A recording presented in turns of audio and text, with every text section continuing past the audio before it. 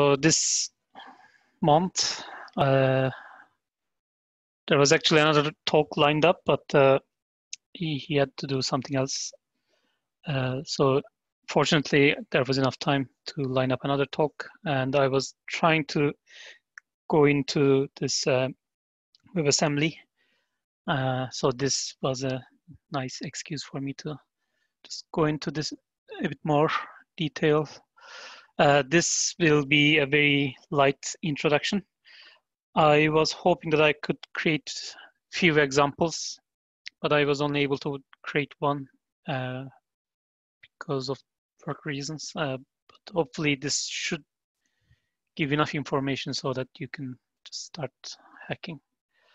And the rough outline is I want to talk a bit about WebAssembly and the WebAssembly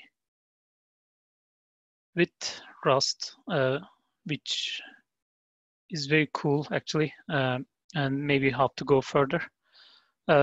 Most of these are actually online, but this is also after my experience a bit, and I also have other experiences with WebAssembly. It's not my first time trying to use it.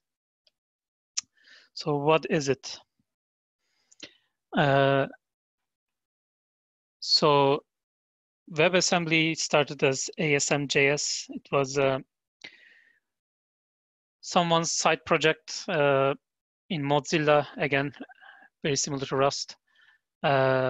He tried to create a subset of JavaScript functions so that it can be optimized performance-wise, and then I guess it turned into kind of a virtual machine, and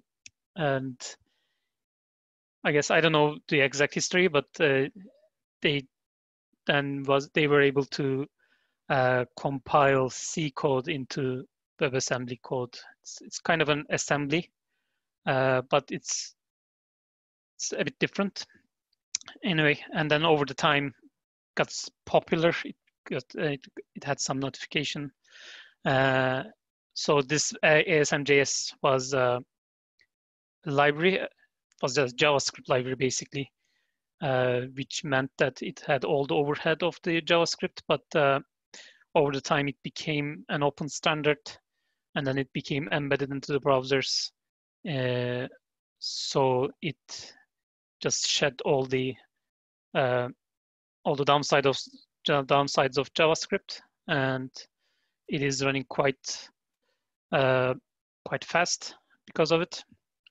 And currently all the major browsers, and here Edge is listed, but Edge is no more different than Chrome now. So again, all the major browsers are supporting it.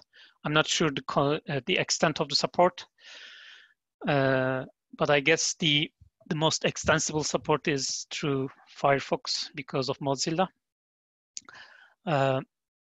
And one cool thing about it is Rust has a dedicated user group for WebAssembly. And Mozilla is they are the biggest player that is pushing for the popularity. But it's very cool, as we will learn. So WebAssembly is neither strictly for web, even though it has web in its name, nor it's strictly assembly. So it's not assembly code. It's kind of in between. I will show you the human readable assembly code. It's kind of like Lisp in terms of syntax, not in terms of the functionality.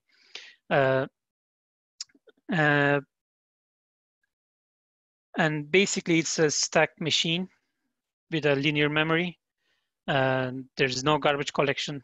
It's in progress. The linear memory grows in multiples of 64K and never shrinks. And the only data types allowed currently are integers and floats with 32 and 64-bit sizes. So it is kind of assembly because it has a very small set of assumptions about hardware. So the rest is not his job. And with the optimizations and correct interpreters, it executes very close to native speed. And it is also, it's not a scripting language. It is not actually interpreted per se. It is compiled.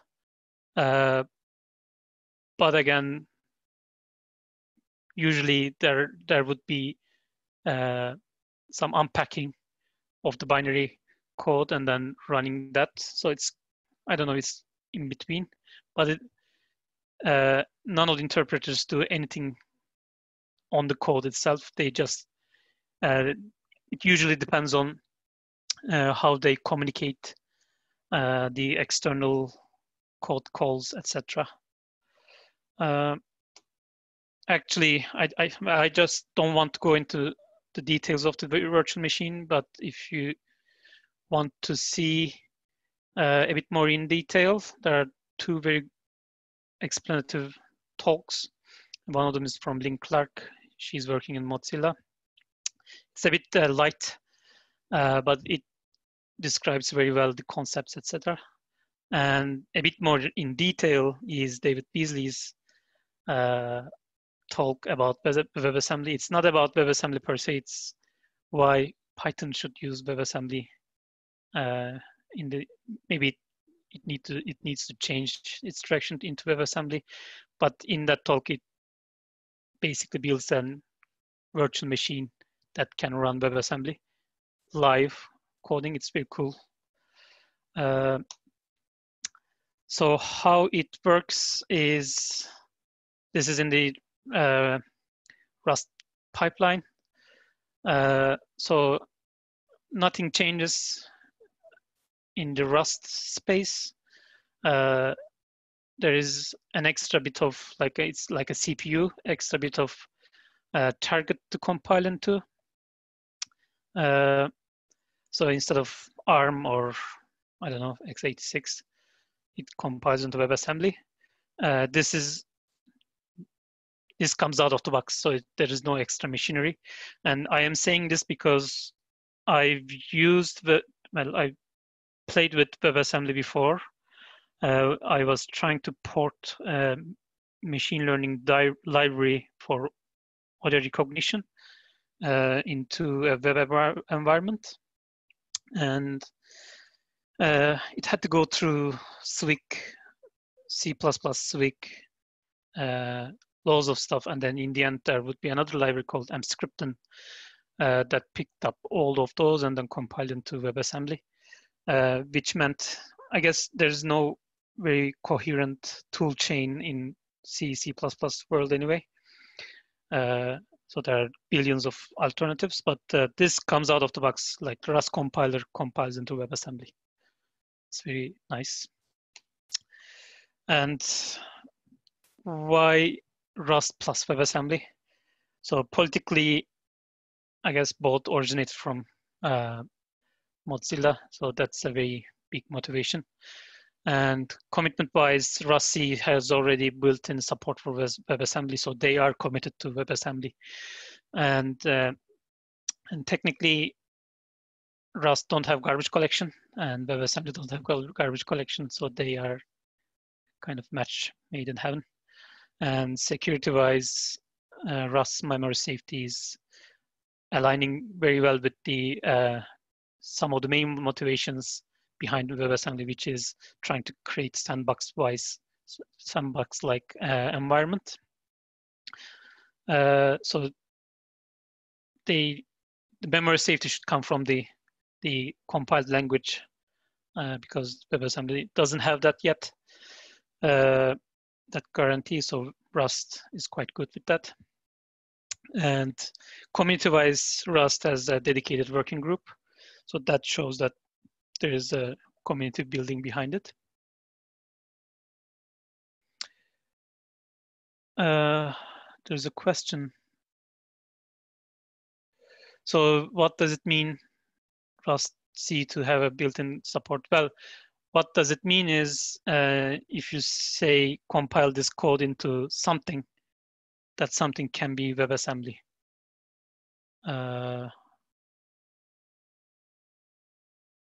I don't know if it depends on CLang. I don't think it is.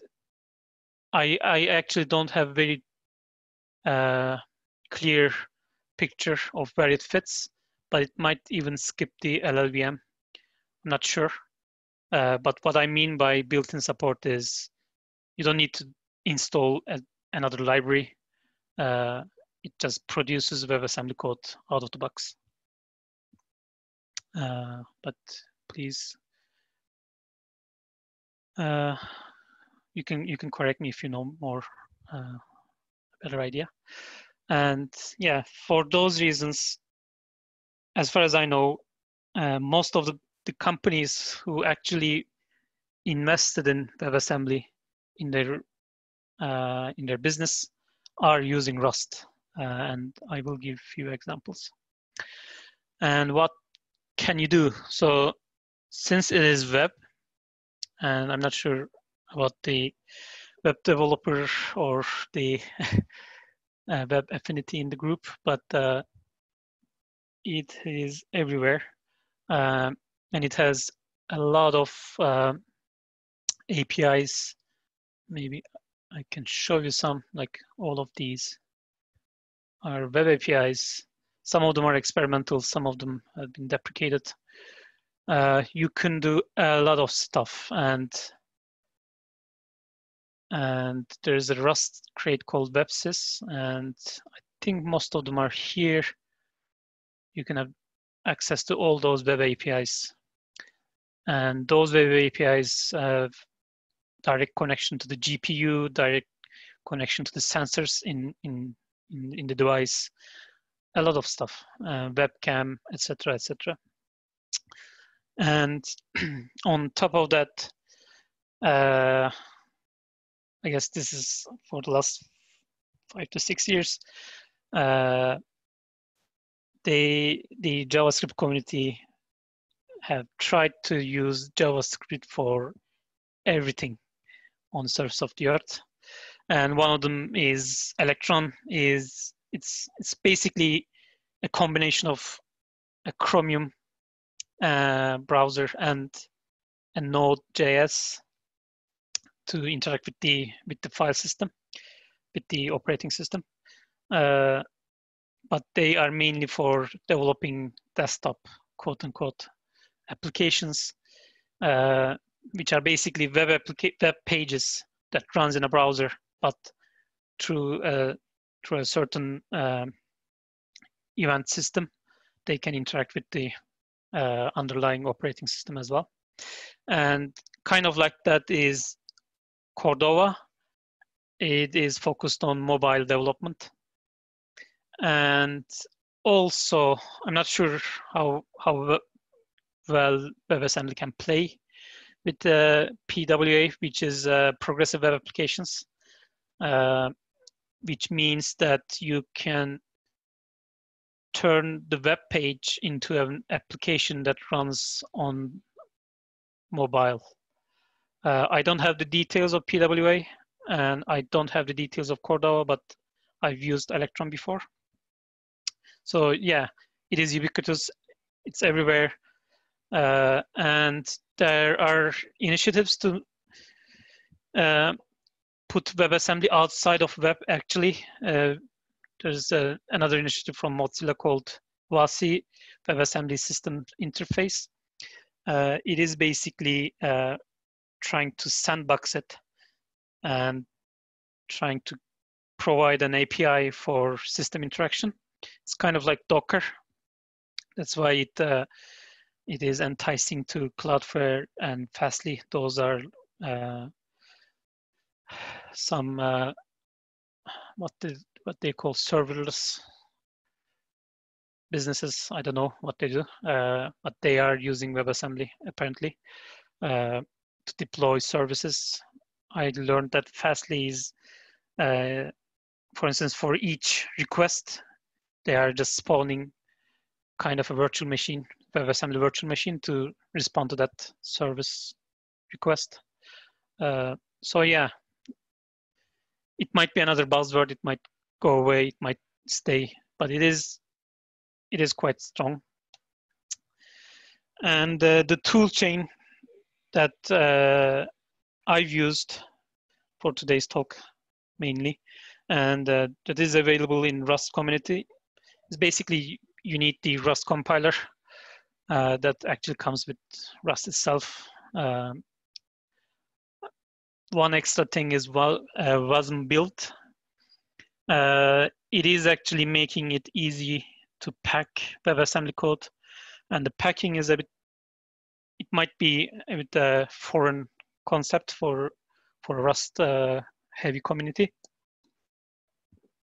And you might also know that JavaScript is also compiled these days because there are JavaScript-like languages that browsers don't understand. So they need to be converted into JavaScript. And then from that, another tool emerged called Webpack, which actually previously there was a JavaScript code combiner tool that was putting together all the dependent libraries into one minimized JavaScript file. It is kind of like that. Oh, another comment called Red Hat, also looking sandbox aspects of WASI. Nice. Yeah. So yeah, there's this tool called Webpack. It actually does that, puts everything into one big file that can be downloaded at once. So I guess WASM build is for optimizing for those environments, but it is very handy. So you don't need to type in a lot of commands. You just say WASM build. Sorry, WASM packets. I had a typo there. It's not WASM build, WASM pack build, and then it handles the rest. And optional, you don't need to have this cargo generator. So this is another tool for setting up your initial folder structure, etc. All the boilerplate stuff. So you just fill in the necessary fields and then generates stuff. And that generator, there is a template for that generator that makes it easier to spin up a WASM, Rust WASM project. And these are the, I guess, the most important crates. I'm not going to use most of them. I will just show you the WASM bindgen one. So bindgen is actually, it is handling the communication between, it's not a runtime. It is just marking to the compiler, this function bit, this function signature is going to be exposed into WASM module. So that is handled through bindgen. For mscripten, we had something similar. In C, you had a header file, and then in the header file, you say mscripten, pull this function signature, and then add to the module. Bindgen is a bit more versatile than that. There's a helicopter taking off behind me. Hopefully its noise isn't coming through. And the other one is futures. I don't know if you have too much experience or the kind of experience with JavaScript. It is quite optimized for asynchronous communication events. Even though it's a single thread virtual machine, it handles those asynchronous stuff very well. And one of the the APIs that makes outside communication very well is promises. It's kind of like Rust futures. So if you are waiting for some response from outside world, instead of blocking everything, you use this API. So it's a bridge from promises to Rust features. And WebSys I just showed you has the binding structs for all the APIs that can be exposed to Rust, not so that Rust can manipulate within the code, manipulate the document object model. It can communicate with the browser, etc. And another library called JSys. It is basically providing structs for ECMAScript objects. These can be functions, these can be object itself, and the data types, etc. So yeah, demo time. If you have any questions other than before I start the demo. Hopefully it won't be long because try to prepare something. And I also prepared my cheating sheet. So yeah, so I'm using Windows in here. And if you go through tutorials, all the toolchain websites, if you are using Windows, they offer you two options. One of them is the Windows itself. In this case, it's PowerShell. And the other is Windows subsystem for Linux, but I didn't have very nice experience using this WASM toolchain with Windows subsystem. But it's not toolchain's problem, it was something the Microsoft just fucked up something there. But then I managed to get everything going in PowerShell, which is not bad. So again,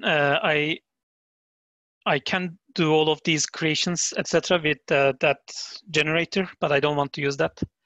I just want to use the close to the native stuff as much as possible. So I'm just going to say cargo. I'm going to create a library because just move this out. It should be a library that should be loaded into the browser and then communicated from there. And it's created a library. So, and let's start with this. So cover up my copy. Yeah, it's just a library, standard library, etc. And here we will add some dependencies. Just copy over here. We can go over there. I'm sure you have some experiences with the cargo file anyway. I don't need to go into detail. The most important dependency is bindgen, obviously, and the rest should be okay. I don't even read like rlib. Control++, yes. How is it now? I think, yeah, it's cool. Thank you. And yeah, so basically this is the first thing that I will do. And for the test function, I didn't want to implement a new function in front of everyone. But yeah, this is the default stuff that comes. It's just a test for the library. And I have created this prime number finder. Might not be the optimal algorithm. It's basically, we are loading everything from bindgen. And this is important. So this is what tells bindgen to create an interface for this function. So so that this will be exposed to the JavaScript world. So it's I don't know, it's quite rudimentary algorithm, and then I have some tests. Yeah, it's as easy as this, and this can be done for structs as well. There are examples of that. And what else? So I said only floating point and integers are allowed for WASM, but bindgen also have this glue logic that can also transfer string data in and out, but it's not very efficient, so it's not something that is advised. But yeah, there's a workaround from that, or around that limitation. But yeah, it's very rudimentary. And then my notes. Yeah. So here you have the basic structure. I will also create the web part of it, but before that, I'm going to compile this into WASM using the WASM pack. I just say WASM pack build, and it is building everything, compiling. It's just, yeah, you could see it's just running Rust compiler in the background. And it is finished. So what did it do? So it's created this package folder, and you could see some JavaScript files. And this is the entry point of the JavaScript, like a very crash course. So you have this package JSON, it's like TOML, it defines your package. And in this package, you can define your dependencies, everything, but in here we don't have any dependencies. And the main file is not saying here,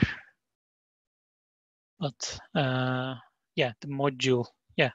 So the main module is demo.js, and it is actually just importing some stuff from this WASM, and there's a BG. So this is needed, I guess.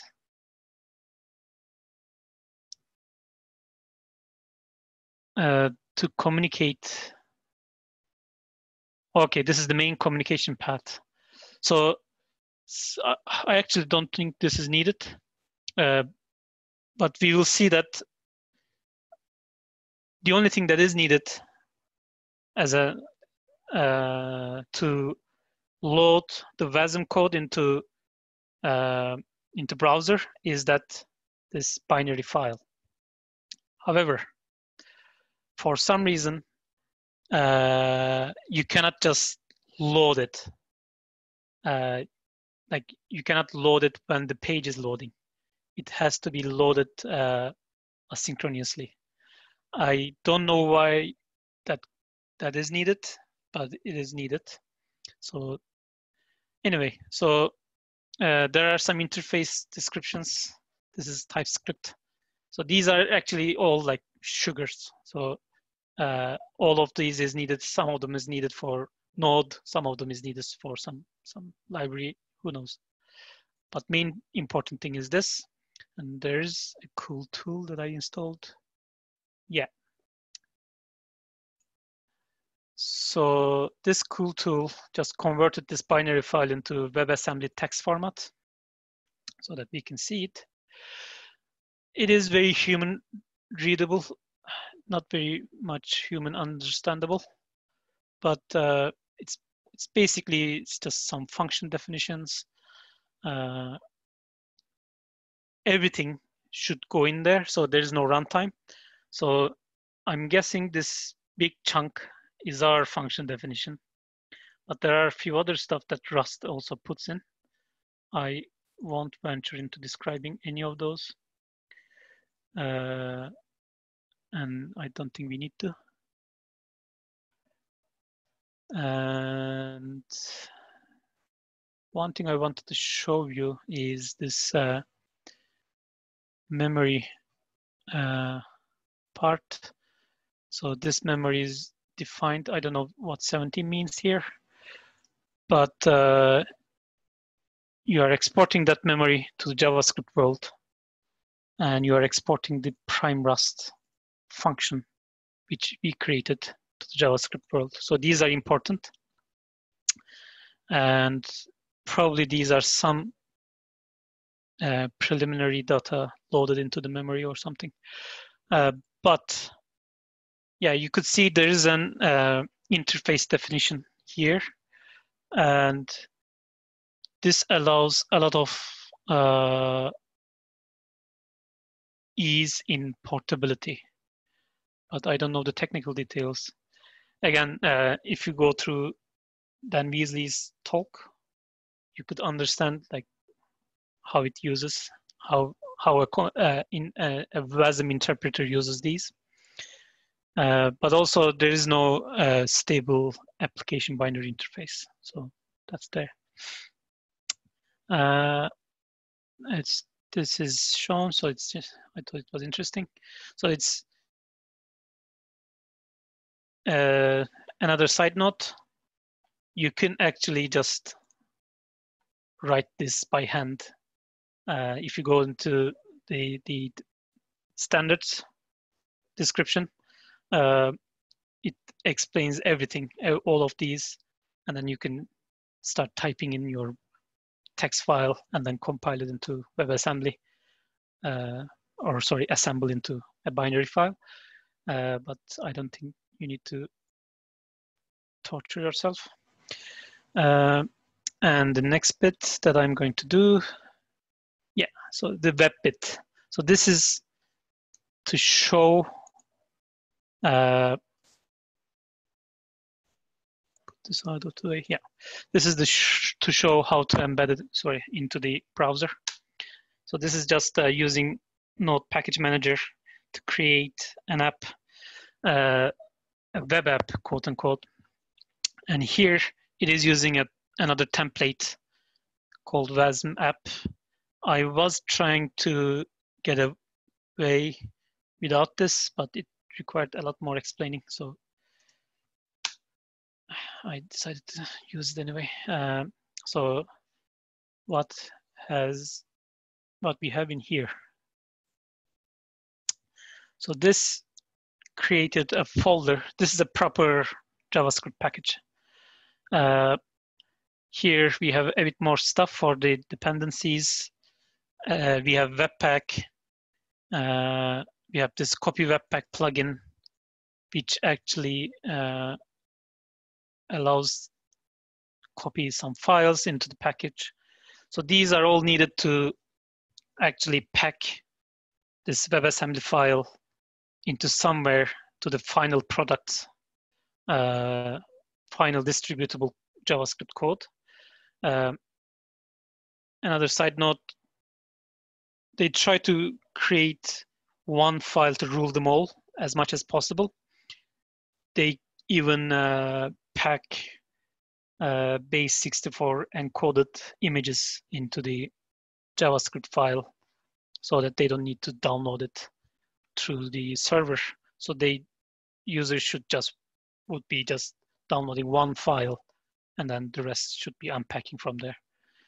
But that's another topic.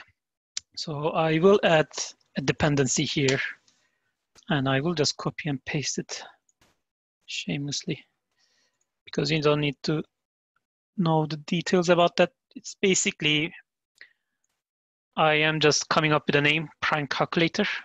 This can change because this name can change because it is loading from a local file, which is one level up and then inside the package folder. So this package folder is another JavaScript package, and we are loading that. So this is for Node to understand, or for Webpack, let's say, to understand that it needs to look for this package in this file system. And that is done. And the next step, next step is I am going to import that in from my web app, quote unquote. And my web app is this. I will delete everything and then paste this. So basically from this prime calculator dependency, I am importing this prime Rust. If everything is done right, actually, so it is exporting everything from this BG file. It is exporting a prime Rust function, but you can also just say import this from WASM. But for that, it needs extra bit of logic. So we are kind of offloading some of the loading logic into this package and some of the loading logic into this package. So it's a bit gnarly. It was more confusing in Emscripten days. It is still confusing in Emscripten. Emscripten is still used. But once you get some sort of boilerplate-ish template, you can use it everywhere. So here, to explain the JavaScript code itself, I am just calculating the 10,000th prime number. And here you can see I don't cache anything. Well, I cache the tested primes in this vector, but I don't have a lookup somewhere. So starting from 2, it is looping over all the numbers and then checking the primes, etc., etc. So and just to measure the time, it's not exact again, but the browsers have this performance interface. You just it measures the performance in milliseconds, so it just gives you a time tick, and then you just call it again, and then the difference should be the amount of time it took to run this. Actually, just not run. Load the WASM, run the WASM, and then return back the result. So now the exciting part of compiling JavaScript. So first we install the dependencies, one of which is our stuff, but most of them will come from this happens. Just run it again. I blame Windows for this. Anyway, so it installed all the dependencies that the Webpack has, etc., etc. You'll need to go into details, and after that, I just run a development server so that it automatically reloads every time I change the code. So development server is running in localhost 8080. Again, you don't actually need a server. You can run it inside the browser, but this is for development purposes. You can just say npm build, and then it will build you. I think your Control-C killed your server there. Oh yeah, I'm sorry. This happened to me several times. It's a very good catch. Thank you. Yes, you don't see anything because everything is in the console. Yeah, you can see. I will actually plus. Yeah, 10,000 prime took 181 milliseconds, and the result is this. I didn't have time to actually put a text box here. It would be very cool to see that it is actually running it in real time. I'm sorry for that. but I will conclude the demonstration by actually implementing the same thing in, I am going to dare to do this live. And the only reason is actually Rust is surprisingly syntactically similar to JavaScript. So I will just change few stuff here.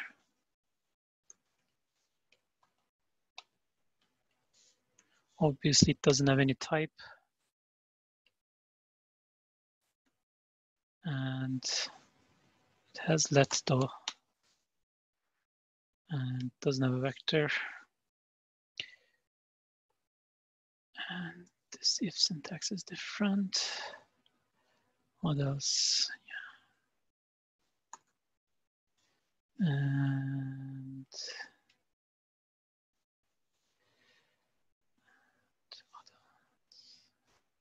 doesn't have this.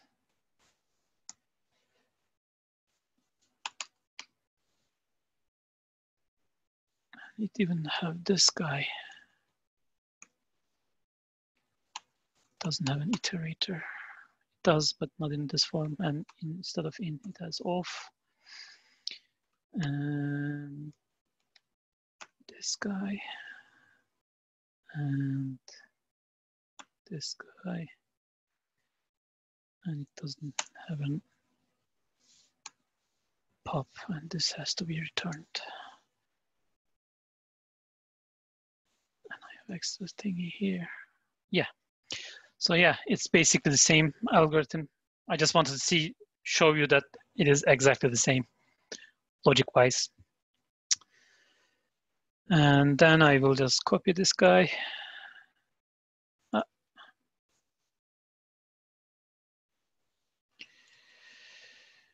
And at here, so instead of Rust version, it is calling the JavaScript version. And if everything is done correctly, it's not run correctly. Prime.js. Okay. I was doomed to mess this up, so I will just copy and paste this guy.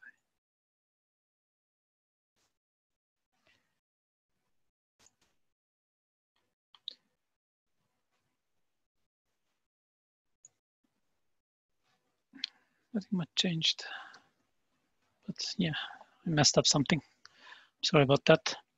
But you could see it is quite fast. Sorry, let me just do this. And I am going to change this. So I don't want to add one more zero, maybe. Yeah.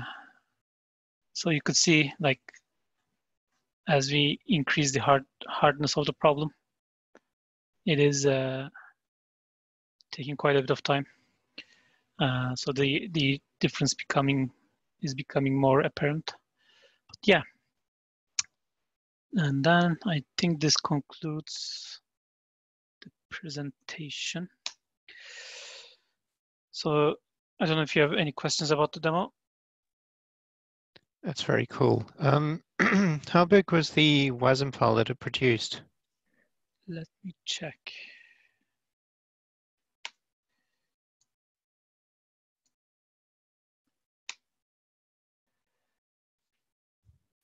I am guessing 14K,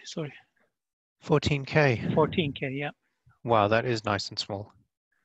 So, I mean, WASM's taking off in a big way in like other languages, C#, etc. Mm-hmm.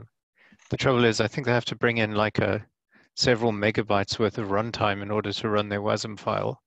Exactly.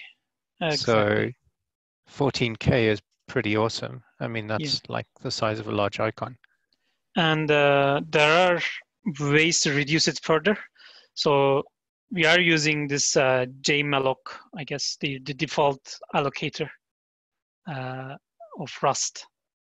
You can use another allocator specifically for WebAssembly called valloc, I guess. and that makes it even more smaller. And we have all the debug stuff. So there are ways to reduce it further. Let me show you. Actually, yeah. So here, this guy is the best source of documentation to go further. And they have a book which is not very extensive in its, there's a tutorial here. It's kind of okay. It's just say kind of not going more into detail. Oh, these are the files. This is where you need to change stuff. And then let's implement this guy. And then let's change it and let's run it and be happy. But in the reference section, it has better stuff. So it has more tips for reducing the final product size. Yeah, like Rust is again advantages because like it doesn't have garbage collection. It doesn't have a very huge runtime. So yeah, as you said, it's the perfect language for development. Yeah, I'm guessing when they implement garbage collection in WASM itself, it will be much better for the languages like C#, because they don't need then to bring all the garbage collection machinery with every WASM file, right? So that should improve a lot. But yeah, as you said, yeah, I mean, Rust kind of escapes that problem altogether. So it's actually the same thing with Docker images, which is quite cool. You also land up with a nice small single binary that works in Docker, and then you don't need to bring in 100 megs of framework. Yeah, like I wish I had more time to explore that part. Yeah, like few companies are trying to use WASM for everything, and trying to replace Docker with WASM. And the main reason is that like compile once and run everywhere. It's the premise of the WebAssembly. yeah, it's like the true promise behind Java, right? Yeah, that's true. Also, yeah, I've heard about. I mean, way back, there was some initiative of someone was building an operating system kernel that instead of running native code would rather run WebAssembly binaries. And the nice part was that even though WebAssembly is a few percent slower than the native code, it's once it's compiled into native code, it's supposed to be unable to escape memory, so unable to write somewhere outside of its allocated memory. So you don't have to sandbox it on a hardware level. So you could effectively run it in the kernel mode, so all the callbacks wouldn't have any cost because they would be just function calls, and therefore that would be offsetting the performance loss of WebAssembly and perhaps kind of even out with a native operating system performance. So that was some cool project back then. So yeah, I guess it will also see it used more in some places where you need some sort of plugin infrastructure or extensibility as a way to target with any language, and also will make the web or makes the web already open to any language, not only JavaScript, which I think is the most amazing aspect of it. Yeah, you can compile in theory like Haskell or whatever without having to lose all the performance on going into Java assembly-like thingy and then actually running on Java virtual machine instead of going directly into native code in a safe way. So that sounds very exciting. Yeah. Like I've seen some websites like those code training websites. For instance, they are interpreting Python, but the Python is interpreted inside the browser because there's a Python interpreter compiled into WebAssembly. There are, like, just for demonstration purposes, there is a port of DOS box which runs Windows in browser, Windows 95 or something. And obviously there are ports of Unreal Engine that runs like Unreal supported. Well, apparently, WASM is very popular with crypto miners. So. Yes, there's also that. Yeah, if you hear Anyway, the fan turning, yeah, you can blame the crypto miners. Anyway, this concludes my talk. Thanks for listening. I will just stop the recording.